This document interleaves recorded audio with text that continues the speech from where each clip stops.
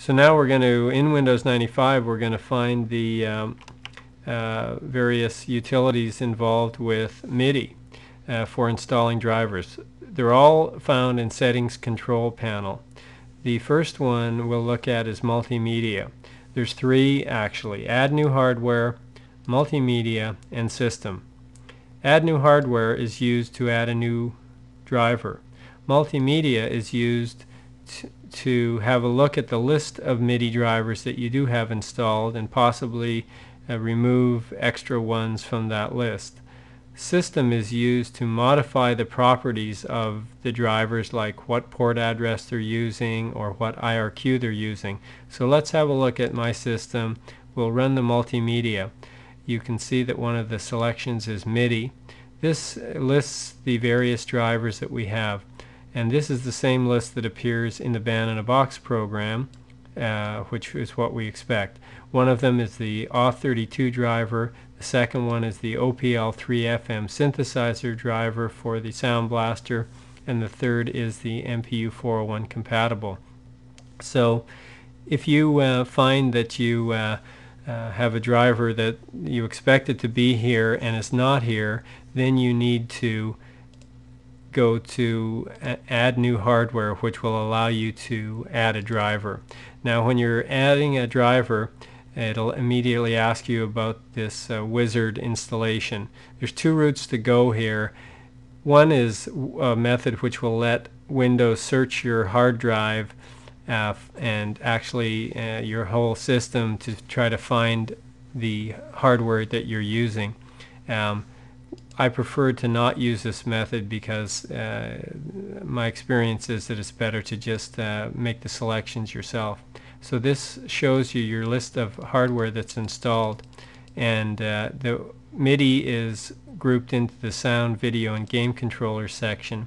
This lists all the drivers here that come with Windows 95, and the manufacturers are listed here, and the models they have are listed on this side. So if you want to install an MPU401 driver, you would have to be aware that Microsoft is the people that make the MPU401 compatible driver, and you would install it by just pressing Next. We've already done that, and that's how we got the MPU401 compatible driver. But now we'll assume that you've looked and you don't feel that your driver is one of the ones that comes with Windows 95. For example, you can see that the Creative Labs 16 and Auth32 drivers do come with Windows 95, so you don't need to have a separate disk. But let's say you have new disks from Creative Labs with new drivers, or you've got a brand new sound card that isn't on this list. Then you would just press the Have Disk button, and or the browse location that this driver will be found, and you would insert a new disk in. For example, if you're using our multi-MPU 401 driver, you would insert the floppy disk into disk drive A, and that's how you would install that driver into Windows, and then continue on that basis. Now we'll assume that you've installed the MPU 401 driver, but for some reason it's not working. And what comes to mind is maybe the port address is set incorrectly, or the IRQ is set incorrectly. So you'll be wondering, well, where is this set in Windows?